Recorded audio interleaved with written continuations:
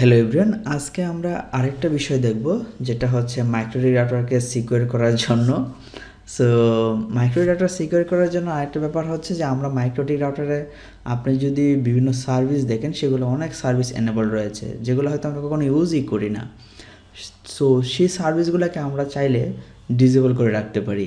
কীভাবে আমি সেই সার্ভিসগুলো ডিসেবল করতে পারি চলেন দেখি। সো আমি আইপিতে যাব, আইপি থেকে হচ্ছে সার্ভিসেস।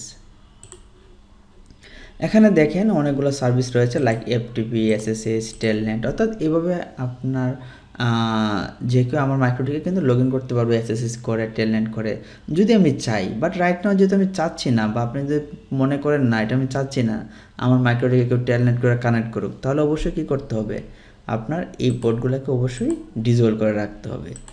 লাইক দ্যাট এফটিপি যদি আপনি ইউজ না করেন সেগুলো অবশ্যই ডিসেবল করে রাখতে হবে। সেগুলো রয়েছে আমার প্রয়োজনে কখন কোনটা ইউজ করবো, এর মানে তাই না যে আমার এগুলো সবসময় এনেবল রাখতে হবে। ঠিক আছে, সো এগুলো ডিসেবল রাখলে আমার মাইক্রোটিকটা কিছুটা হলেও সিকিউর থাকবে। Thank you for watching, take care.